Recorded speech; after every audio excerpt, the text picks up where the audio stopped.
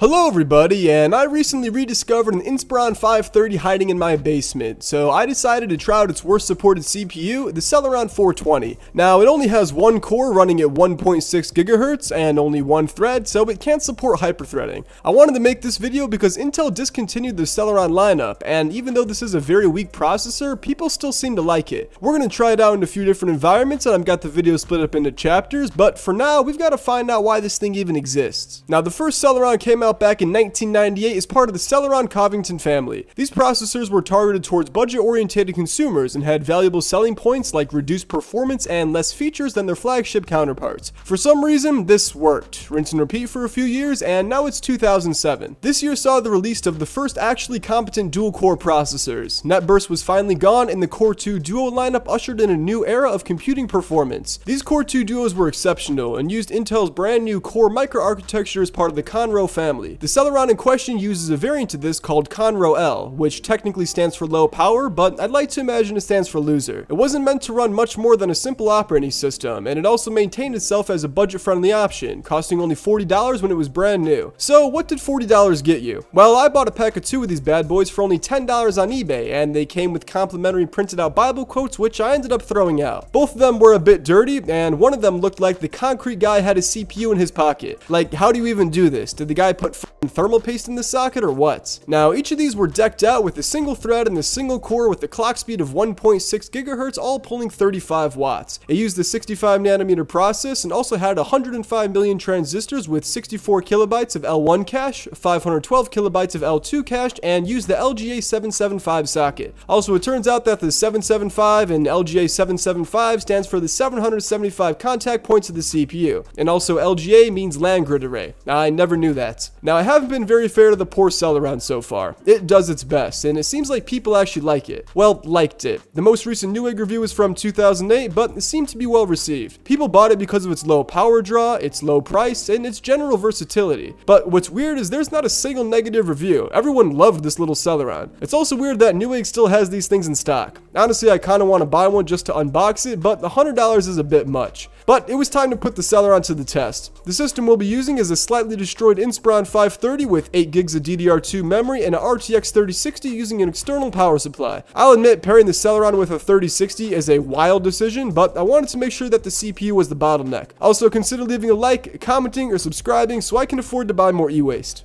Thanks. Now, to drive my monitor, I actually use Silkland's USB-C to DisplayPort 1.4 cable. They were kind enough to sponsor this video, and I was actually already using this product before they contacted me. The HDMI on my laptop only goes up to 1440p 120Hz, but this cable allows you to run 4K up to 144Hz using USB-C. It's genuinely a good cable, and if you're in the market for a reasonably priced, durable, and capable video cable, I've got their Amazon store linked in the description. They have a wide array of products with a variety of connection types, and I can't recommend them enough. Currently, they have a few different combinations of video I/O, including DisplayPort, Mini DisplayPort, HDMI, and USB-C. They even have fiber optic video cables for all your high definition needs. You can even use it to hook up your phone to your monitor. I use my phone to record, so it's kind of a weird angle, but it connected immediately and works well with Samsung's DeX. Once again, I'd like to thank Silkland for sponsoring this video, and I've got their store linked in the description below if you'd like to check them out. Now, I tested the Celeron with a few different operating systems and a variety of tests to see where the CPU truly shines, starting with a lightweight version of Windows 10 called Tiny 10. And we were off to a great start when I tried to full screen Google Chrome and it became non-responsive, followed by Microsoft Edge, which crashed and burnt. At idle, we were at about 6% CPU and 18% memory, so the OS is well optimized, but browsers were simply too much for it.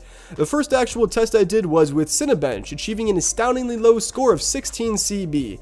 This was much lower than everyone on Hardware Bot, but they seem to be overclocking, and when running at 4 GHz still only get a score of 80. Unfortunately, this motherboard doesn't support overclocking, so we're stuck with what we have. The first actual game I tested was Far Cry 1 in 1080p with the low settings. Now, graphically, our 3060 was able to handle this with ease, and based on the RAM usage, the Celeron was definitely the limiting factor. It ended up getting an average frame rate of 40 FPS, but more importantly, certainly crushed any hope I had for running newer games. So I tried out Valve's Half-Life. For this test, we actually surpassed the game's Pentium 3 hardware requirements and was reflected in the game's average frame rate of 91 FPS. We played this one with the low settings and a resolution of 1920 by 1440 and didn't encounter any stuttering or lag spikes. Now, I only tested 4 games using Tiny 10, with GTA 3 being the third installment. We ran this one in 1080p with the default settings, and as per usual, the Celeron was pinned at 100%. Yet, it managed to deliver a playable experience with an average frame rate of 29 FPS. GTA 3 also cites a Pentium 3 as the minimum system requirements, which we did exceed, but it is harder to run than Half-Life, and our operating system does bog us down. The last game paired with Tiny 10 was Battlefield 2. I never played this game, so I had no idea what to expect, and opted to run it in 1080p with the low settings. As per usual, the Celeron was absolutely chugging, but still delivered a smooth frame rate of 44 FPS. Overall, I'm surprised that during these Tiny 10 benchmarks, we didn't encounter any stuttering or lag spikes, cause even though these games are old, our operating system is not. Maybe the Celeron's more powerful than I thought. Powerful or not, I then ripped it out of the socket and threw in a Core 2 Quad Q6600 to install Windows 7. I'm sure the Celeron could do it eventually, but Windows 10 took ages and I did not want to go through that again. Dude, I was screwing it into the motherboard. I wasn't even screwing it into the screw socket. It finished up in about 10 minutes and I swapped out the Core 2 Quad for the Celeron, and here we were with 2009's newest version of Windows. Immediately, there was a night and day difference. For example, now when you clicked something, it would actually happen. Chrome ran well enough. It wasn't perfect by any means, but it was usable, and I was actually able to download the softwares locally rather than transferring them via USB. Some more complicated web pages like YouTube did take a while to load, but I prefer to think of that more as a commercial break, without the commercials, cause it can't load those either. This is also the first time I've seen a CPU drivers correctly installed notification, which has to do with its microcode and firmware, but it isn't a driver in the traditional sense. Regardless, multitasking usability while setting up multiple softwares was actually surprisingly good. It didn't feel like I was running a 16-year-old processor that was $40 when it was new. It felt more like a public school laptop, sort of just enough to get the job done. After restarting the system at idle, the Celeron was at 0% using just under a gigabyte of memory. CPU usage did occasionally spike, but it was already running a lot better than Tiny 10. Cinebench still took ages to complete. I took a shower, and by the time I got out, it was like halfway done, but it managed to double its score. Looking at these rankings really makes me want to overclock one, so let me know if you have any motherboard recommendations in the comments below. Now, the 3060 wasn't playing nice, so I swapped in a HD 7850 and hopped into some Half-Life. And with a resolution of 1920 by 1440 with the low settings, it got an average frame rate of 85 FPS. I used the same settings as before in the rest of the games, and in GTA 3 got an average of 80, and in Far Cry 1 got 61. So as expected, overall performance was better. The Celeron was not made for Windows 10 in the slightest, but it can run Windows 7 pretty well. But it was meant for Windows XP. We're not going to talk about Vista. Now, Windows XP should not be this hard to set up. It took the better half of a Saturday just to get into the operating system, and I got more blue screens than I knew what to do with. And I was ready to feel the power of this Celeron, yet performance was honestly about the same.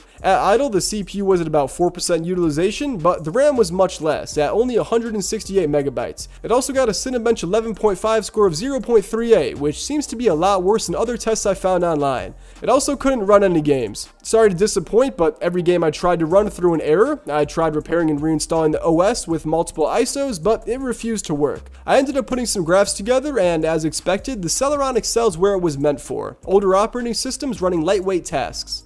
So it's not useless. The Celeron 420 can still do something. It's not worth its weight in pennies, was horrible in any modern operating system, but it has its place, probably somewhere in a dump. It's cheap to buy and cheap to upgrade from. There's no real reason anyone should still be using it, and don't buy it. It's a waste of $5, but it was fun checking out. I just like the idea of a single core trying its hardest to run an entire operating system and just barely getting by.